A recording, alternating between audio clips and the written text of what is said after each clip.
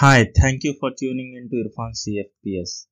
If you are here because you are passionate to learn firefighting and fire alarm system design, you are in the right place. In today's session, we will explore smoke detector spacing requirements as per NFPA 72, which is the key aspect of our ongoing journey towards fire safety excellence. Before we start, let's do each other a favor. Hit the subscription button and become a part of our safety conscious community, and also click the bell icon. So let's start our today's class.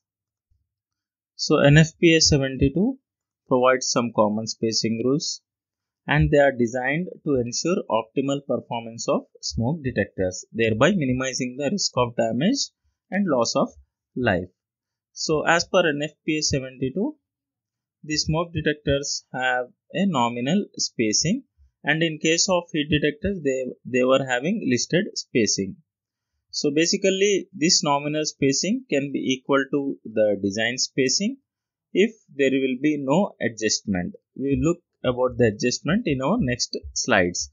So basically radius coverage for one smoke detector is given as 0.7 multiplied by the design spacing. So spacing of the detectors will be done in two steps. Basically, the standard spacing for smoke detectors is based on the premise that they should not be installed more than 30 feet or 9.1 meter apart, and the detector performance can be affected based on the airflow, ventilation, and other environmental factors. So they should also be taken into consideration. Apart from that, we need to apply additional reduction factor to address ceiling surface like solid joists or beams and get final design spacing SD. So final design spacing will be SD. So we need to take care of all these points before we finalize the design. NFPA 72 does not address spacing considerations for smoke detection based on the ceiling heights. As we already discussed in our earlier slide, there is an impact of spacing between the detectors due to solid joists and or beams. So basically manufacturer recommendations and NFPA guidelines has to be followed before placing these smoke detectors in joists or beams. We shall discuss about this in next session. So before we wrap up our class, I want to leave you with a little challenge. Imagine you are designing a smoke detectors for a particular living room based on what we have learned in today's class.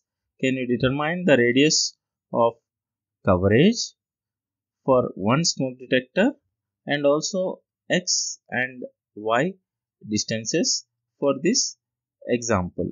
So drop your answers in the comment section. Let's see who can come up with most accurate solution. So in order to make it little bit complicated, you can find one more activity, and based on these two figures you can provide your answers for this particular question marks, and also find out the radius for this smoke detector.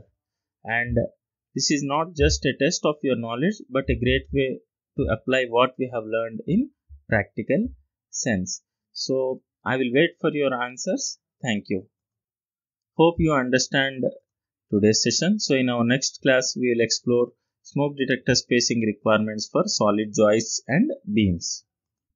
Thank you for watching. If you are passionate about fire safety and want to stay updated with latest in firefighting and fire alarm systems, please do me a favor, smash the subscription button and also ring the notification icon to get more updates. Thank you once again. Bye.